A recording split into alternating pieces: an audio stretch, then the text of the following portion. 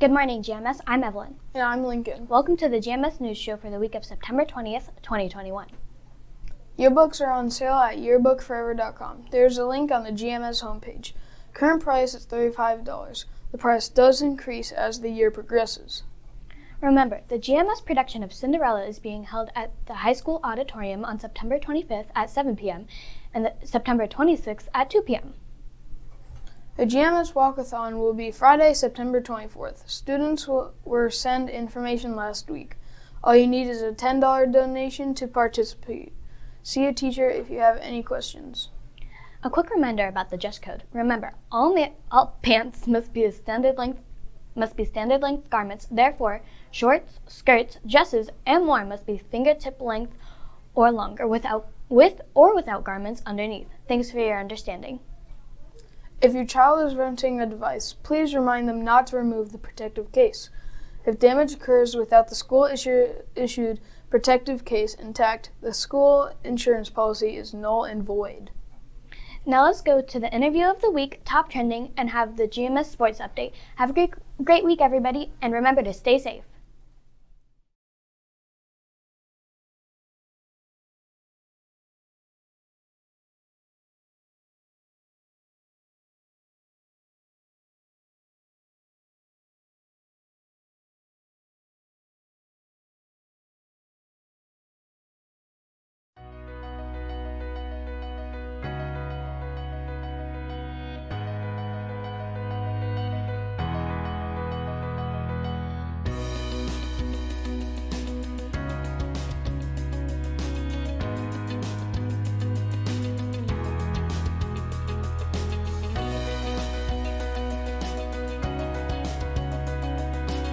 I enjoy Central 9 because I have an amazing teacher who teaches the Aviation Flight and Operations program. And he really just makes learning fun. And through Central 9, I'm able to turn my passion into a career. One of my biggest favorite parts about this program is you're going to be learning to work on these machines, and what you're learning in here is exactly what you're probably going to do out in the actual work field. I like my class right now because I want to work with children or people, and it's giving me a taste of what it's going to be like, and I'm taking trainings that prepare me for being in the classroom with working with young children and what to expect. I like being part of a CTE program such as Central 9 because it allows me to understand and learn more about different career pathways and get to know what it's really like in that type of field. It also allows me to learn more about myself and what I want to do with my life. I love C9 because it helped me figure out what I wanted to do after high school, because my instructor really motivated me to find out what I love to do. I like CTE because at Central 9 I get to exercise my individual interests that aren't necessarily part of the program. Most of the classes here are college dual credit, so all of us students are enrolled in some type of dual credit with a college. We are earning college credit and high school credit at the same time. You make a lot of friends here. You learn to do things that you never thought you'd need to know, and you definitely have an amazing environment of students who are all ready to learn and very excited about what they're learning. This class has taught me that I am more prepared for how I want to go into my career, what part of my career I want to go into, because there's a bunch of different options, and has really helped me to understand what is expected in the industry. CTE has really impacted me because it shows me what my career is like in the real world and if I really want to go into that or not.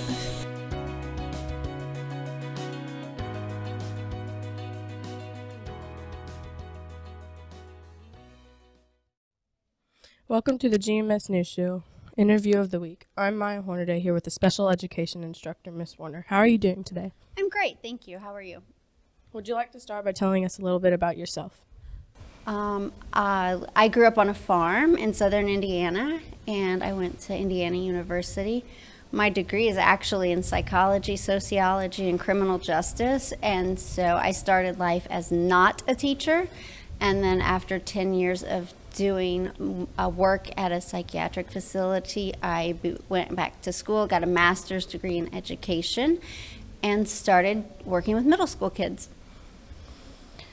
What do you like to do in your free time? I love to read books.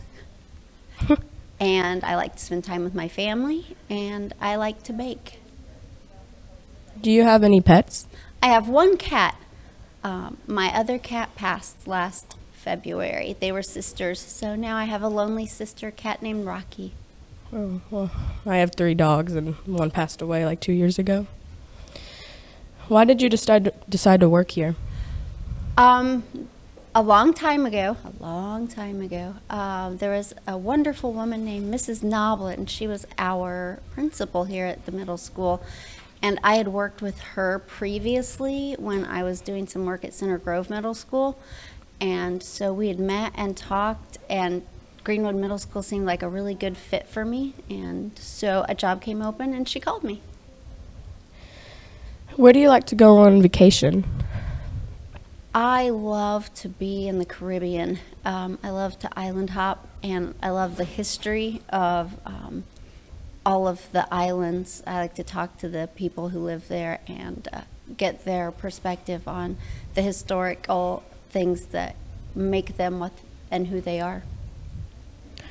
Thank you for coming on our show today, Miss Warner. Have a great week. Thank you so much. You guys too.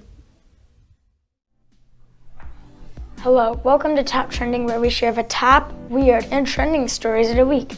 I'm Jackson. And I'm Lillian. Let's get started with number 3. According to NPR, game designer Max Krager wanted to document the weirdest McDonald's fast food store in the world. He created a project called Non-Standard McDonald's to celebrate themed McDonald's restaurants. There is a Gothic cellar, McDonald's in Poland, Fry and Shake monstrosity in Los Angeles, and more. Soon, Max Krager will visit 12 non-standard McDonald's with a film crew to tell their stories. According to NPR, an ocean expedition exploring more than a mile under the surface of the Atlantic captured a silly sight. There was a sponge and a pink starfish sitting next to each other that looked very much like SpongeBob SquarePants and Patrick. A scientist named Christopher Meh timidly noticed that underwater creatures resemble us to the animated buddies. He posted about them and let some hopefully added faces and legs. Hopefully these two friends will stay at the bottom of the ocean. Number 1. According to kidsnews.com, building with Lego makes teenager Connor Brennan feel right at home. So the Lego Whiz Kid has taken on the challenge of building his hometown, Adelaide.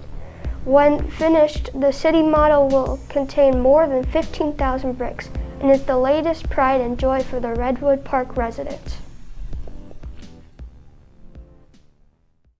Hello, GMS News Sports. This is Abraham Mendoza. Boys tennis will be at 4:30 p.m. going against Paul Hadley, and girls golf away will be at 5 p.m. versus Clark Pleasant, and cross country versus Indian Creek and Clark Pleasant at 5 p.m. at home. On Tuesday, boys tennis will be at 5 p.m. Center Grove Middle School, and at 7th grade, volleyball will be versus Beech Grove at 5 p.m. at home. Girls golf will be going against Martinsville at home at 4 p.m. at Wednesday. And 7th and 8th grade volleyball will be against Plainfield at home at 5:30 p.m. Girls soccer will also be at 5:30 p.m. going against Clark Pleasant, and boys soccer will be at 6:45 going against Clark Pleasant. 7th and 8th grade football first will be against Perry Meridian, at home starting at 5:30 p.m. Boys tennis round 1 of Mid-State will be at Decatur at 5:30 p.m. on Thursday. Girls golf will be at a Mid-State tournament at 4:30 p.m. on a Friday. Have a great week.